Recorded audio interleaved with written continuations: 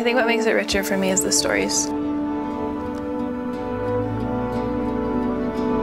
The brothers on the horses behind us in the truck. Sam harvesting cochineal and cactus leaves. The red handprints at the cave. The landscape.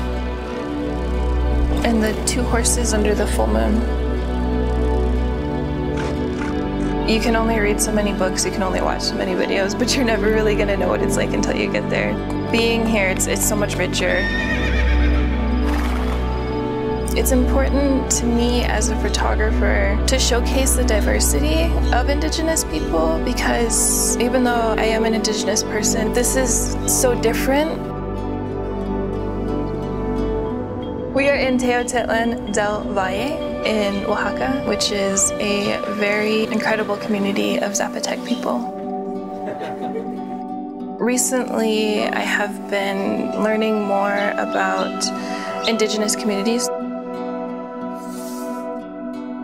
I had connected with Samuel about their rugs, and I have always wanted to come visit, and I feel like when I'm able to travel and when I'm able to learn through people, through their craftsmanship or through their artwork, it gives it more meaning to me to learn from them.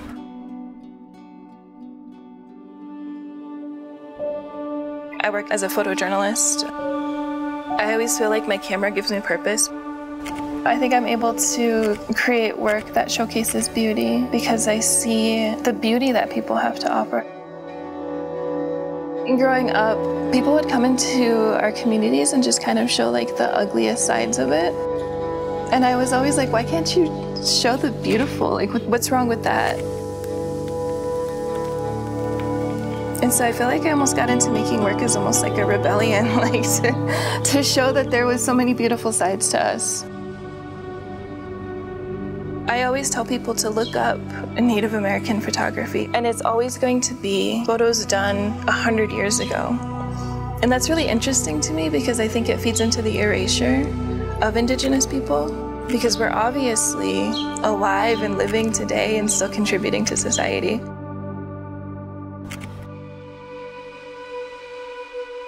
I'm always looking for that human connection in a way where they don't realize that I'm seeing it, that they don't realize that I'm there and I'm photographing. It's out of respect for the people and it's respect for their story.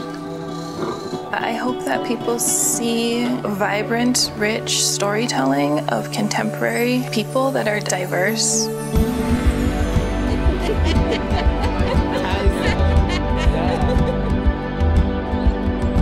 Whenever I do work in Indigenous communities, it's always really joyous to me because I'm making work of a people that are still very much alive.